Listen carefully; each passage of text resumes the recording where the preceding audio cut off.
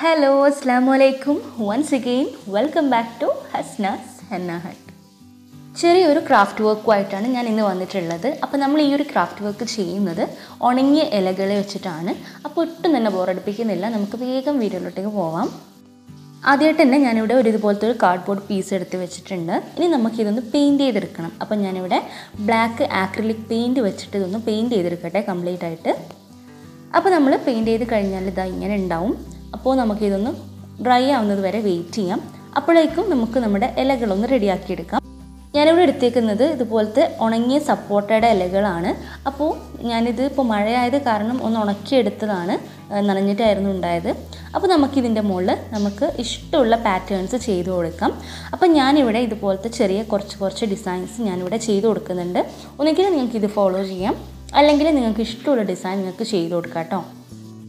2-3 designs ഞാനിവിടെ കാണിക്കുന്നുണ്ട്. പിന്നെ നിങ്ങൾക്ക് ഈ ഒരു ഡിസൈൻസ് ഡീറ്റെയിൽഡ് ആയിട്ട് കാണുന്നുണ്ടെങ്കിൽ താഴെ കമൻറ്റ് ബോക്സിൽ എന്നെ ഒന്ന് അറിയിക്കണേ.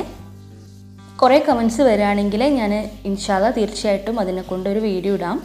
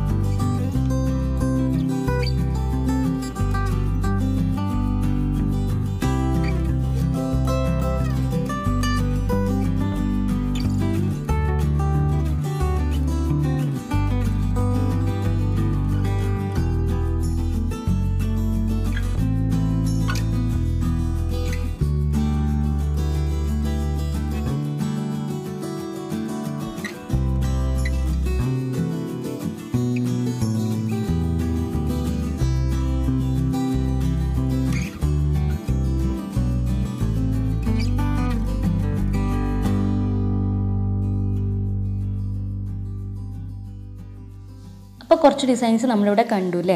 ഇനി നമ്മുടെ കാർഡ്ബോർഡും ഇവിടെ റെഡി ആയിട്ടുണ്ട്. പിന്നെ നമ്മൾ പെയിൻറ്റ് ചെയ്ത് വെച്ചിട്ടുള്ള നമ്മുടെ ലീവ്സും ഇവിടെ റെഡിയാണ്. അപ്പോൾ നന്നായിട്ട് ഡ്രൈ ആയതിന് ശേഷം മാത്രമേ ഈ ഒരു സ്റ്റിക്കിങ് സ്റ്റാർട്ട് ചെയ്യാൻ പാടുള്ളൂ. അപ്പോൾ ഇത് ഈ ഒരു ഡിസൈൻസൊക്കെ നന്നായിട്ട് ഡ്രൈ ആയിട്ടുണ്ട്. ഇനി നമുക്കിത് നമ്മുടെ ഒരു പാറ്റേണിൽ ഈ ഒരു കാർഡ്ബോർഡിൻ്റെ മേലെ സ്റ്റിക്ക് ചെയ്യണം. അപ്പോൾ ആദ്യം ഞാൻ ഈ ലീവ്സിൻ്റെ കുറച്ച് ഡിസൈൻസ് കാണിച്ചു തരാം.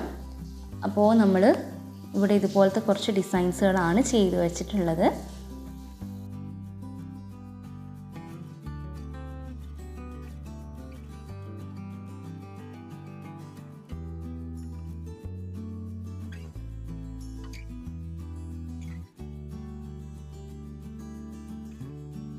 അപ്പോൾ ഇതൊക്കെ കൂടി നമുക്കൊരു സൈഡിലേക്ക് മാറ്റി വെക്കാം. ഇനി നമുക്ക് ഈ കാർഡ്ബോർഡിൻ്റെ മേലെ ഓരോന്നായിട്ട് നമുക്ക് സ്റ്റിക്ക് ചെയ്ത് കൊടുക്കാം.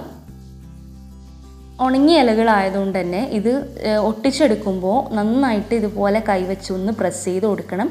എങ്കിലും മാത്രമേ അത് അവിടെ സ്റ്റിക്കായിട്ട് നിൽക്കുള്ളൂ. നമ്മൾ സൈസൊന്നും നോക്കുന്നില്ല ലീവ്സിൻ്റെ, നമ്മളിവിടെ എല്ലാം മിക്സ് ചെയ്തിട്ടാണ് ഒട്ടിച്ചെടുക്കുന്നത്.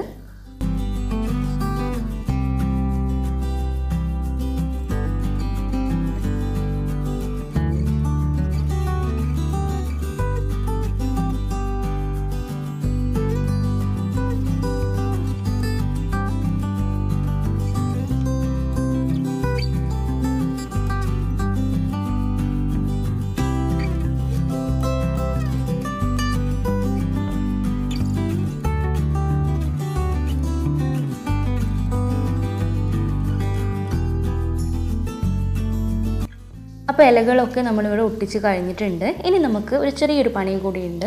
ഞാനിവിടെ ഇതുപോലത്തെ മയിൽപ്പീലിയുടെ ഒരു ഷേപ്പിൽ ഞാനിവിടെ വരച്ചിട്ട് ഇതുപോലെ കട്ട് ചെയ്തെടുത്തതാണ്. അപ്പോൾ ഇനി നമുക്ക് ഇതിവിടെ സ്റ്റിക്ക് ചെയ്ത് കൊടുക്കണം. അതിനു മുമ്പ് നമുക്കിതൊന്ന് പെയിൻറ്റ് ചെയ്തെടുക്കണം. അപ്പോൾ ഇതിന് പെയിൻറ്റ് ചെയ്യാൻ വേണ്ടിയിട്ട് ഞാനിവിടെ കുറച്ച് കളേഴ്സ് എടുത്ത് വെച്ചിട്ടുണ്ട്. അപ്പോൾ ആദ്യം തന്നെ ഞാനിവിടെ ഒരു ബ്ലൂ കളർ, പേൾ കിറ്റിൽ വരുന്ന പേൾ ബ്ലൂ എന്ന് പറയുന്ന ഒരു കളറാണ്, കുറച്ച് ഷൈനിങ് ഉള്ളൊരു കളറാണിത്. അപ്പോൾ അത് ഞാൻ യൂസ് ചെയ്യുന്നുണ്ട്. പിന്നെ ഞാനിവിടെ യൂസ് ചെയ്യുന്നത് ബ്രോൺസ് ആണ്, മെറ്റാലിക് ആക്രിലിക് പെയിൻറ്റ് അതിൽ വരുന്നൊരു കളറാണിത്.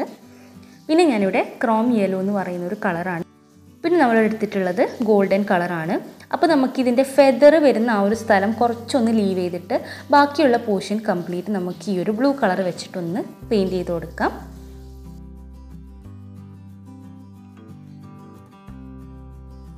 അതിൻ്റെ ഒരു ഫെദർ വരുന്ന ആ ഒരു പോർഷനിൽ നമുക്ക് ബ്രോൺസ് വെച്ചിട്ട് ഫില്ല് ചെയ്യാം.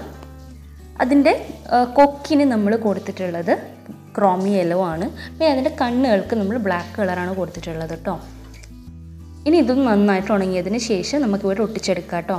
അപ്പോൾ നമ്മൾ ഈ ഒരു സ്ഥലത്താണ് ഇത് ഒട്ടിക്കാൻ പോകുന്നത്. അപ്പോൾ നമുക്ക് കുറച്ച് പോർഷനിൽ ഗ്ലൂ ഒന്ന് തേച്ചിട്ട് നമുക്കവിടെ സ്റ്റിക്ക് ചെയ്ത് കൊടുക്കാം. അപ്പോൾ ശരിക്കും കളർഫുൾ ആയിട്ടുണ്ടല്ലേ കാണാൻ വേണ്ടിയിട്ട്. ഒരു മയിൽ അതിൻ്റെ പീലി വിടർത്തി ഇങ്ങനെ നിൽക്കുന്നത് പോലെ ഉണ്ട് കാണാൻ വേണ്ടിയിട്ട്.